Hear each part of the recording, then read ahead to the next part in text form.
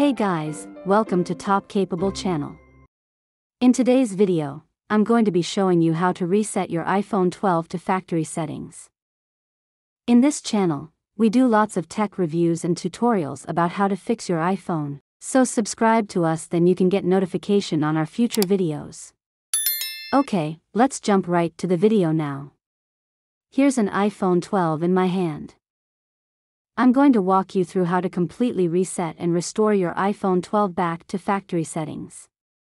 Go to Settings app right here, then you can see your name and Apple ID account information on the top section. Tap on it.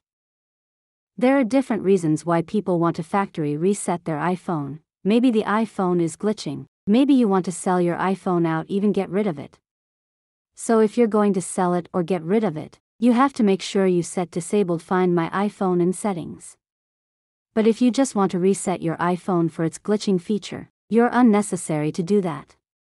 Tap Find My right here and you're going to tap Find My iPhone on the top to turn it off. Now you need to enter your Apple ID password, then you can turn off Find My successfully. Go back to here, scroll down, tap Sign Out to sign out of your iCloud and Apple ID. This process may need a while. Once you signed out, go back and swipe down to General. Swipe up to the bottom, then you can see a Transfer or Reset iPhone option. Tap on it. Because you need to factory reset your iPhone, tap Erase all content and settings on the bottom. Tap Continue to confirm, then enter your lock screen passcode. Once entered, tap Erase on the pop-up window on the bottom. Wait for a short while. Your iPhone 12 will start to reset. The time depends on how much data on your device. If you have a lot on the phone, it'll take longer time. Once it's finished, it'll take you to the Hello screen. The next method to reset your iPhone 12 is using iTunes in the case you forgot the passcode that you can't get into the phone. Alright, let's run iTunes on the desktop. Now I'm gonna connect my iPhone 12 to the computer.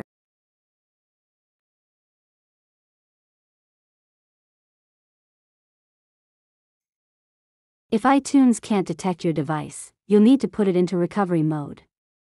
Let's take a look. Press and quickly release the volume up button, then press and quickly release the volume down button. Keep holding the side button around 20 seconds. When you see a cable point to a computer, you can let go of the button. Your phone is in recovery mode now. Let's get back to iTunes. Once the iPhone entered the recovery mode, iTunes now can detect your device and it will pop up a window to ask if you want to restore or update this iPhone 12.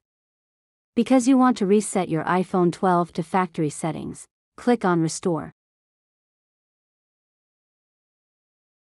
Click Restore and Update to confirm.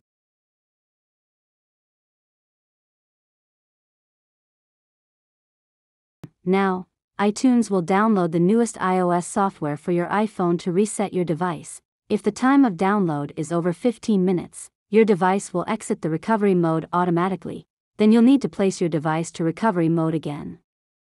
Once completed, iTunes will start to restore your iPhone. You can see the phone is restarting. Once it reaches to the end, the loading bar might begin once again, then show you the Apple logo. When you see the Hello screen, set up your iPhone 12 like a new. If iTunes doesn't work for you, you can use a third-party tool called iPhone Unlokcer from appgeeker.com to reset your iPhone 12. So hope this video can help you reset your iPhone 12 successfully. If it does, give us a thumbs up and subscribe to us. I'll catch you in the next video.